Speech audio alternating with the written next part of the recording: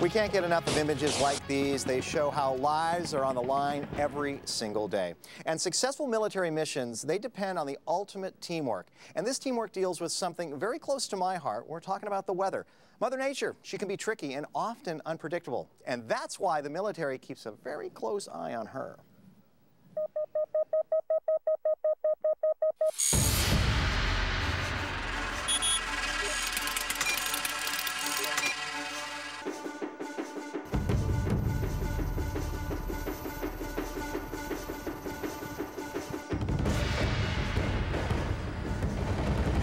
You are witnessing preparations for war. Don't like to make war, but when we have to put ordnance on target, that's our job. Whether it's the war on terror or the fight for freedom, successful missions depend on the men and women of the U.S. military. And their success often begins with the unlikeliest of American heroes. Keeping these planes aloft is a team effort. From the guys down here on the deck to those meteorologists up there in that tower. Without knowing what the weather's going to be like, it's not going to be safe in the skies. Is this 9 floors up? 06 level, Metro office.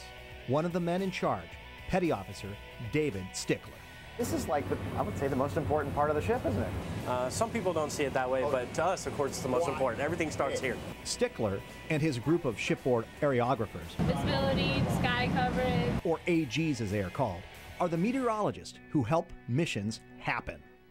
I like to look at them as a decision-making tool, part of our matrix. You know, hey, this is where we want to be, this is how we want to get there, and they basically tell us whether it's a good idea or not.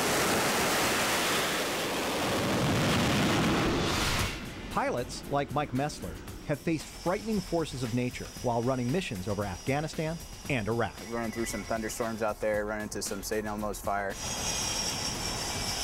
You're seeing flashes of lightning all around, the whole windscreen's lighting up with electricity.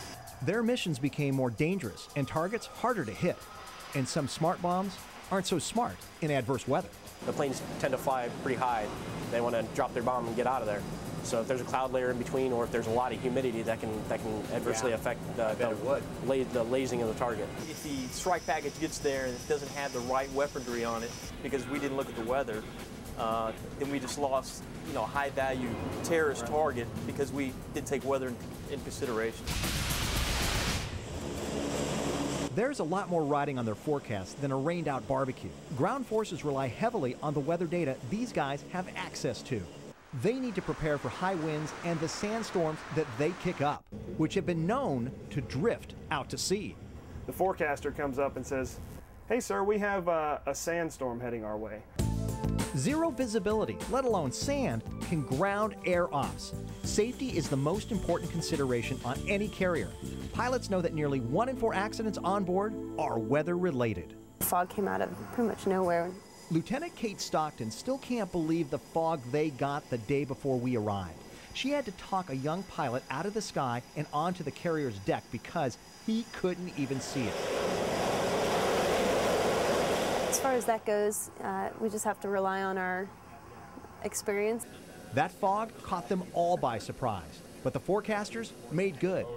They delivered a new forecast to Assistant Navigator Brian Stoddard. This is where it's clearing the quickest. This is where we recommend you go. And we fire up the reactors and we head that way.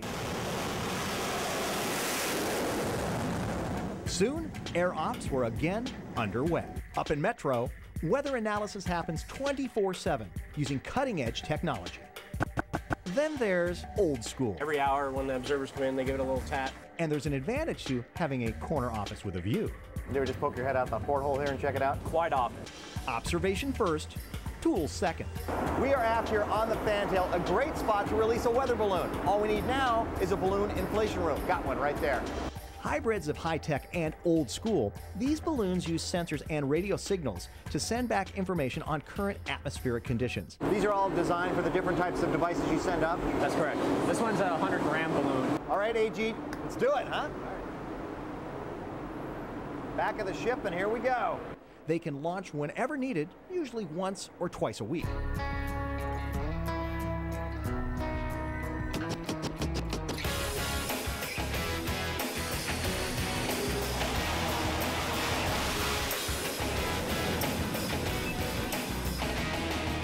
This and every carrier team has its weapons and the experience to use them. But in this game, meteorologists, they're in on every play. You know, we drive 6,500 people and $3 billion worth of equipment into a super typhoon. The Admiral gets pretty upset, and rightfully so. The stakes are pretty high.